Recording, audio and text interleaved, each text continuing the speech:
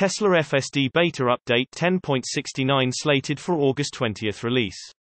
August 8, 2022. Tesla FSD Beta 10.69 drops on 8/20. Tweeted Elon Musk recently. He was, of course, talking about v.10.13. Following his announcement, Musk reiterated this release will be big.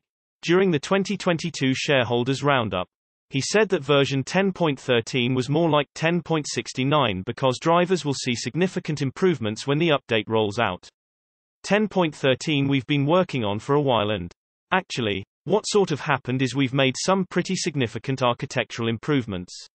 So it's really gonna be more than 10.12 to 10.13 release. It might. I don't want to speak too soon. It might qualify for 10.69. Musk said. Last month, the Tesla CEO tweeted that users outside of California will notice the improvements to FSD Beta the most. At the shareholders roundup, Musk mentioned that FSD Beta 10.13 would tackle left turns and even Chuck's turn. Leaked release notes of v.10.13 revealed a few more details about the upcoming update. See below. 1. Improved decision-making for unprotected left turns using better estimation of ego's interaction with other objects through the maneuver. 2. Improved stopping pose while yielding for crossing objects at Chuck Cook-style unprotected left turns by utilizing the median safety regions. 3. Made speed profile more comfortable when creeping for visibility, to allow for smoother stops when protecting for potentially occluded objects. 4. Enabled creeping for visibility at any intersection where objects might cross ego's path, regardless of presence of traffic controls. 5. Improved lane position error by 5% and lane recall by 12%. 6. Improved lane position error of crossing and merging lanes by 22% by adding long-range skip connections and a more powerful trunk to the network architecture. 7. Improved pedestrian and bicyclist velocity error by 17%, especially when ego is making a turn, by improving the onboard trajectory estimation used as input to the neural network. 8. Improved animal detection recall by 34% and decreased false positives by 8% by doubling the size of the auto-labeled training set.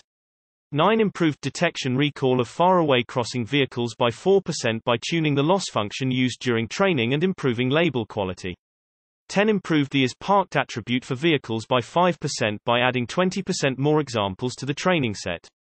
11. Upgraded the occupancy network to detect dynamic objects and improved performance by adding a video module, tuning the loss function, and adding 37K new clips to the training set. 12. Reduced false slowdowns around crosswalks by better classification of pedestrians and bicyclists is not intending to interact with ego.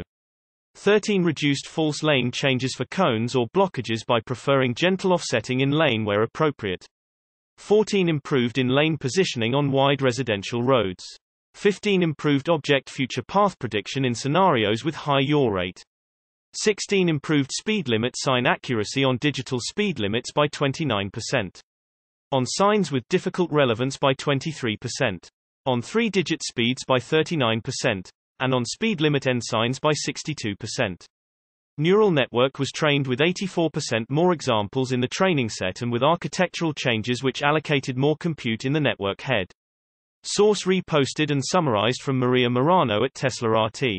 My take: getting closer step by step.